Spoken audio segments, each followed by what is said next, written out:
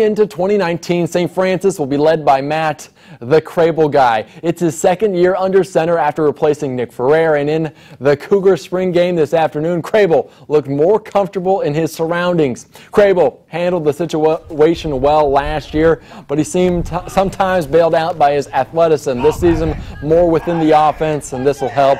PJ Dean rocks him to sleep. The East Side grad gets in for 6. No Justin Green in the backfield this year for the Cougs, but they have other guys that spread the ball around. Tony Johnson bowling his way in the end zone a couple times with the second offensive unit. 3 different backs at over 50 yards on the afternoon rushing. This offense better score some points. The defense continues to grow without some key pieces in the middle from a year ago. Sophomore Quentin Franklin Jr. is seeing the pick there on defense. Head coach Kevin Donnelly wants to make it out of these games without injury, and they did just that, along with improving right on schedule.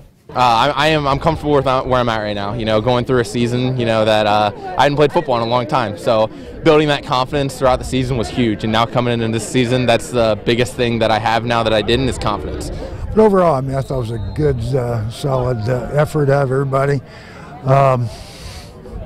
I'm pleased with our progress. I'm optimistic about the fall.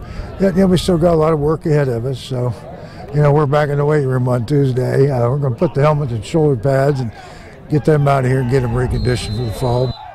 The Cougars will open their season against St. Francis, their opposite number of Illinois, on September 7th. Well,